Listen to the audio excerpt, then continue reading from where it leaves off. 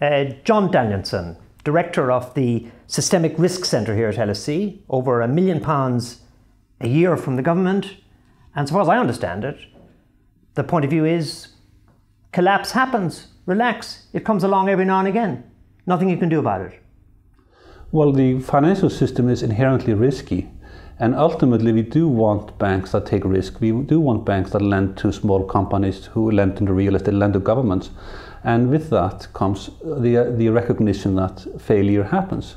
And therefore, we want a financial system that with risk we want, and therefore we have to be willing to accept the failures when they come. So you'd ideally like a financial secretary to the Treasury or a Minister of Finance to come out on the media after some calamitous event and say, don't worry, these things happen, it's okay. Do you think they'd last long in politics if they did that? I wanted to do something slightly different. I wanted to come on TV and say, of course, this was an unfortunate event. However, we prepared for this eventuality. We have a set program in place. We are now responding in the best possible way, and we will minimize the damage to the British economy as a consequence. But one of the things you don't want them to do, so far as I understand it, is to engage in regulation, which is harking back to the past event. You've called regulation, I think, something which holds back economic growth. You've said that it's, at times, fighting the last war. You come across as an enemy of regulation. Would that be fair? That would not be fair, no. What I've said in the past is that the problem with financial regulations is that the regulators tend to close the barn after the horses escaped. So regulation is inherently backward-looking. So you try to regulate against the past crisis, but the bankers, then they come along and say, aha, we have the regulations. It's a manual for where the government is looking, and where the government is not looking, we're going to take the risk exactly where you're not regulating. If you recognize the fact that regulation is inherently backward looking, you can then create a more resilient and robust financial system. But then you see, I'm listening to you and saying, you seem to want more resilience in the immediate aftermath of a crisis or a collapse. But you're not going to anticipate what that is either. So you're not regulating about the past, but you're not regulating about the future. So it sounds like the bankers are getting off scot-free. Absolutely not. You do have ways to prevent bad behavior. You do have regulations that work well and are not easy to manipulate. Mm-hmm. The problem is a lot of regulations are based on complicated financial models.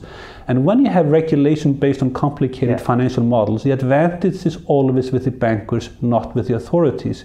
If you regulate based on more fundamental principles of the economy, then you have a fighting chance. Then you can try to make the system more resilient. But equally importantly, the authorities have to be ready and know how to respond to a crisis if and when it happens. You've been talking about models, and one of your more recent papers has identified how different models can produce different results, from which, as I understand your work, you're deducing that models are sometimes actually not dependable in really bad times, and that, to quote you, policymakers should be very careful, as relying on a model may lead to costly decision mistakes. So even models are not a guarantee of being able to plan properly, are they? I think the models are the lazy way out for the regulators, because with the models you deceive yourself. You tell yourself, I have a way to understand the complexity of the system, while all you're doing is you understand a caricature version of the system. And within a caricature you can have multiple different versions. So if you religiously believe in the model you have, you will end up with suboptimal regulation. And I think the mathematization of finance is one of the big causes of the crisis that we got into.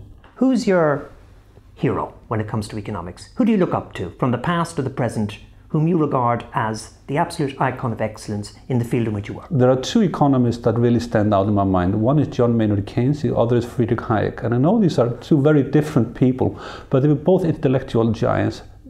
Hayek, he saw the problem with central planning. He was right here at LSE in 1945 when he wrote his most famous book on the subject, and he warned us against why you can't centrally plan the economy, which is, I think, still holds true today. Mm-hmm. And Keynes told us how we can respond to crisis, the weaknesses and strengths of capitalism. Jon Danielsson, thank you very much for subjecting yourself to the Gearty grilling. Thank you very much for having me.